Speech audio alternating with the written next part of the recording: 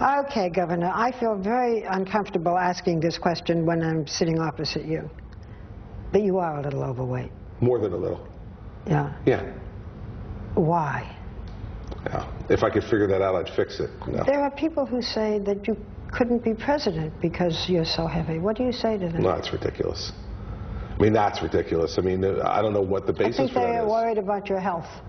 Well, I've done this job pretty well, and I think people watched me for the last number of weeks in Hurricane Sandy doing 18-hour days and getting right back up the next day and still being just as effective in the job, so I don't really think that would be a problem.